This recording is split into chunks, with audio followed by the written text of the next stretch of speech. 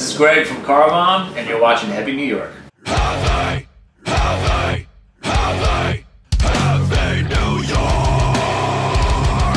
What's up, everybody? It's Alex from Heavy New York. We are back at the Kingsland in Brooklyn, and we are here with Greg of Carbomb, one of New York City's own. Thank you for your time, man. What's going on, man? Thanks for having me. Yeah, it's so awesome to have you here. Your newest record, Mordial, is absolutely kick-ass. What I'm curious is, were you just like making a direct continuation of Meta, or do you think that this record is more or less kind of like a standout in your catalog? Both. So we were trying to evolve the sound a little bit from W to and Meta to Mordial, so it's a little more of like gratitude type sounds, but also has a little more sonically different sounds of like different effects and different rhythm ideas, and it's sort of like I think we started in one spot and we're sort of diffusing into all these different directions, and it kind of covers more of those different directions now. Yeah. It's fair to say, though, your music is very, very experimental, so like it has to be a little easier to try new things, right? It's not like you really are pigeonholed into a certain... Absolutely, yeah. Like we all have day jobs, so we don't do this for a living.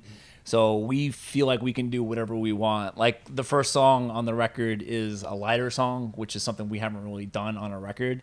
So like we feel like we can do stuff like that now if we want to. Playing a lighter song versus a heavier song, that has to be like a completely different energy, like playing live, right? Or like a completely different strategy almost. We haven't played it live yet, so we don't know. Oh, really? Yeah. Oh, so we're in for a treat. Maybe we'll... Nope. We're not playing it tonight. Oh, well, yeah. Fuck us. But one thing I was always curious about is, I've seen you live now so many times. I think this is going to be like my 5th time seeing you live. And like, it's always so different seeing you live than just simply listening to the album.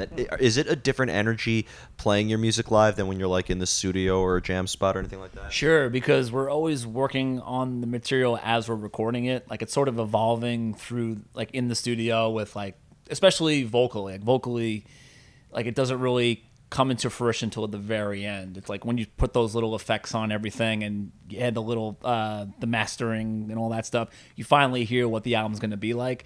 But live, we know what it is, and it's all on autopilot. Yeah.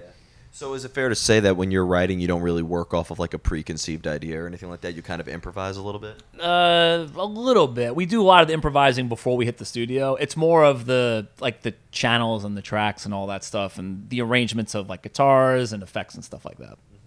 For you, like being a guitarist, is it easier to like come up with ideas when you're with your entire band, or do you like to sometimes be alone in order to come up with like riff or solo? I'm pretty much a dude who just locks himself in a closet and like messes around with Cubase and tries to come up with ideas myself for the most part.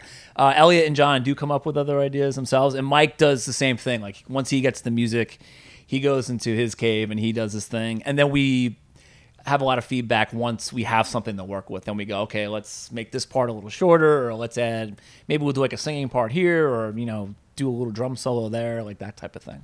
Very interesting.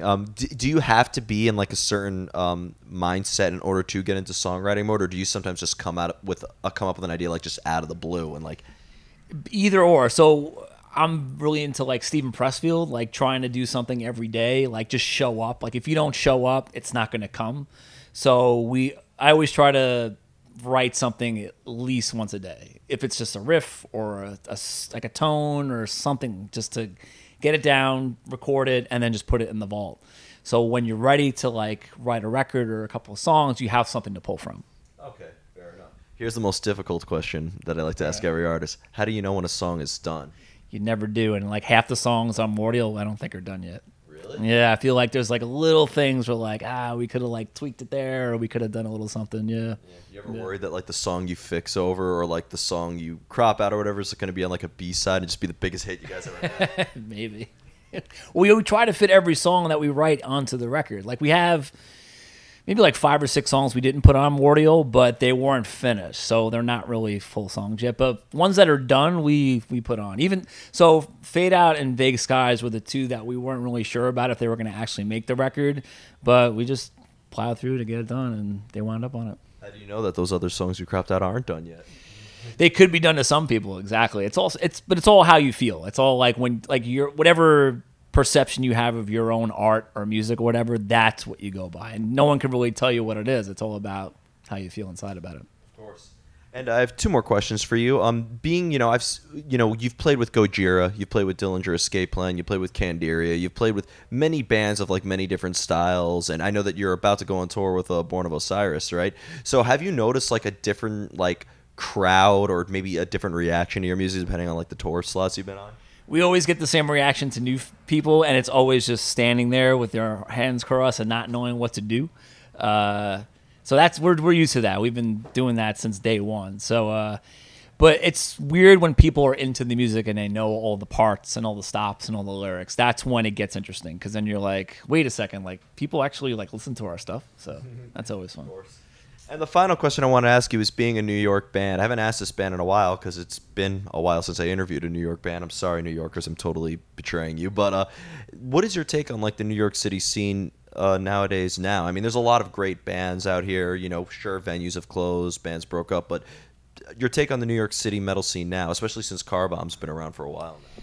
We've been sort of in hibernation, so we don't know. I still love going to St. Vitus, and I love going to like Duff's and all that stuff. Those are the two bars that I usually go to as far as the scene goes. I haven't been to a show in forever, so I'll let you know like in a couple of months or so. Yeah, there's always great shows happening at Lucky 13 or Vitus. Yeah, true, absolutely. Yeah, I've been there in a while. It's been like a good year since I've been to Lucky 13s. Yeah, you should be going there. They just got a new stage. Oh shit, really? I had no idea. Yeah, they just expanded Sick. it. Cool. Awesome. So before we go, I want to thank you so much for your time today. I know that you got the upcoming tour with Born of Osiris. Is there just anything else with Carbomb you'd like to promote that you're allowed to say? No, Bandcamp, Instagram, Facebook. Come to a show, hang out, have a good time. That's it. Awesome. Yeah. Well, thank you so much, Greg. Dude, no problem, man. Everybody, we are here with Greg of Carbomb. Be sure to pick up Mordial if you haven't already. This is Alex from Heavy New York. We'll see you next time.